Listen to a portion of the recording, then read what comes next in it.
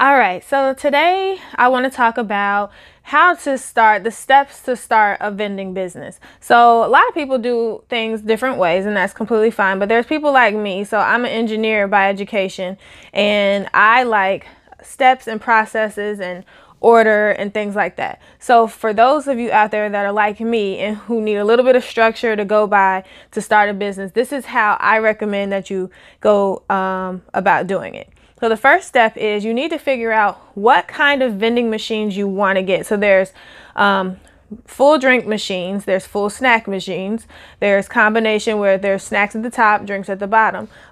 There's even bulk vending machines, which are just candy. There's bulk vending machines that have toys. There's game machines. There's different types of vending machines, water, ice. So first of all, you need to figure that out. You are going to decide what type of vending you get into based on how much money you want to spend. So if you are just maybe trying to dibble and dabble, maybe just have something for extra money, but could potentially turn it into a source of income, maybe you want to start with bulk vending machines because they're a little bit cheaper. If you have a little bit more cash, or you maybe want to even use some credit, up to you, but maybe then you can start with some full line drink or snack machines or combo machines. Maybe you completely don't even want to do candy food at all. You want to do like ATMs. So you need to determine the budget that you have to get started. That's going to, number one, determine what type of machine you can buy, and number two, how many you can buy to start. So then after you've determined what type of vending you want to get into, so I am in full line vending, so snacks and drinks. I'm going to look for those locations that want it. So I'm not going to put them in a grocery store or a restaurant, where those locations are perfectly fine for other types of vending like ATM and bulk candy vending.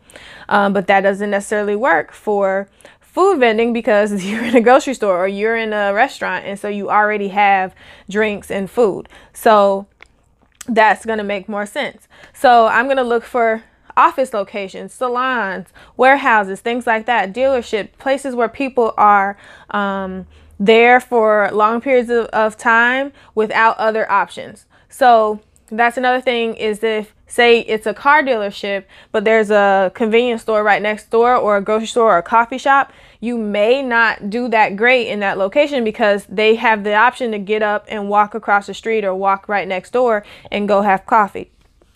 Third step is to purchase the machine or machines. So it's also a good idea to find more than one location. Say you're going to start with 3 machines, you find 3 locations, and then you get them all established at the same time. The reason I say determine the type of machines you want, find the location, and then buy the machine is because there's so many people who buy the machines first and they overpay for the machine, and then they don't even have a place to put it once they get the machine. Then they don't know how to get the location, and so they give up, and then they put their machines on Craigslist or sell them back to the dealer, or they sit in their garage. So if you want to avoid starting a business that you're shutting down immediately, and you want some kind of guidelines, this is what I recommend. First, you're going to determine the type of vending you want to go into, and determine the amount of machines you want to start with. Then you're going to go and you're going to find locations that work with that type of machine that you are planning on purchasing. Once you find the locations for those machines that you want to purchase, then you purchase the machines. Very last step, purchase the machines last.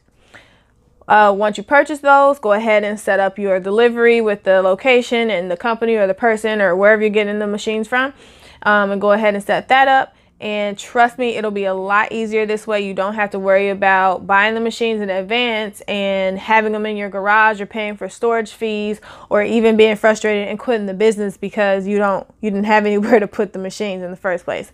So if you're a person like me that likes a little bit of structure, I hope that these tips help when you're starting out in the vending industry.